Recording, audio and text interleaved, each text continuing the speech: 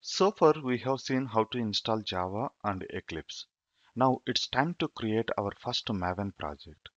Before that, let's understand how this console looks. So there are various options over here, and this is Package Explorer. Nothing but once we have created our projects, we can see the list of the projects over here. Even we can explore the content of the each package or each project. And here, whenever we open any file, that file get opens over here. And here, is there any bugs in the code, or else the output of the code whenever we execute that program, we can see that. Now, if you see the package explorer, there are few options where we can create different kind of projects. But in our case, we need to create a Maven project, right?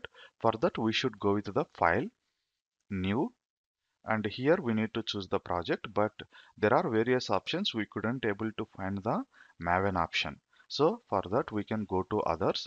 Here we can search for Maven, that is Maven. Sorry. So Maven project. If I select Maven project and click next, okay, in this wizard we can able to choose the workspace location.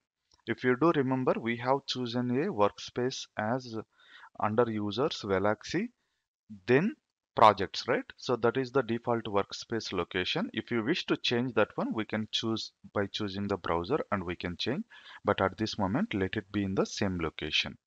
So I'm just canceling it. And the next one is here, create a simple project. In case if you are good at developing a Java application, maybe you can choose this option. Whenever you choose this option, it just create a directory structure and you need to write your own programs. But I'm not a developer and I don't have that much skill, so I'm skipping this level, which means that I'm going to use the archetype selection. So if you choose this option, it is going to skip the archetype selection. If you don't select, it is going to display the archetypes. Now click on next. Here we can see list of the archetypes, whatever is available. I don't know, it is propagating. Yeah, here you can see list of the archetypes. But what is archetype? If you search in the Google, same thing.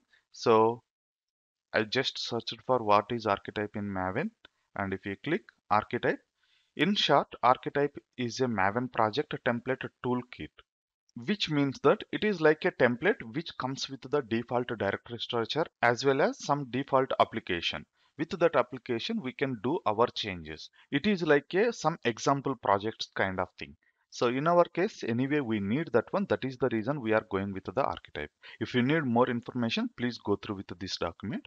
And here there is a way or there is a command how we can create archetype through the command line.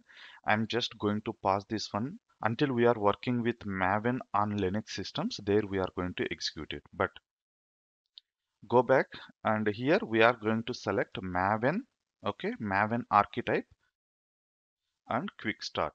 Here I am selecting the Maven archetype quick start artifact ID and group ID is arg.apache.maven archetypes and version is 1.4. At the time of recording this video, the version of the archetype is 1.4. Click next. In this wizard, we need to provide Maven coordinates. So here we should provide group ID, artifact ID and version. Before providing this information, we need to see how others are using. That we are going to discuss in our next lecture. Thanks for watching and see you there.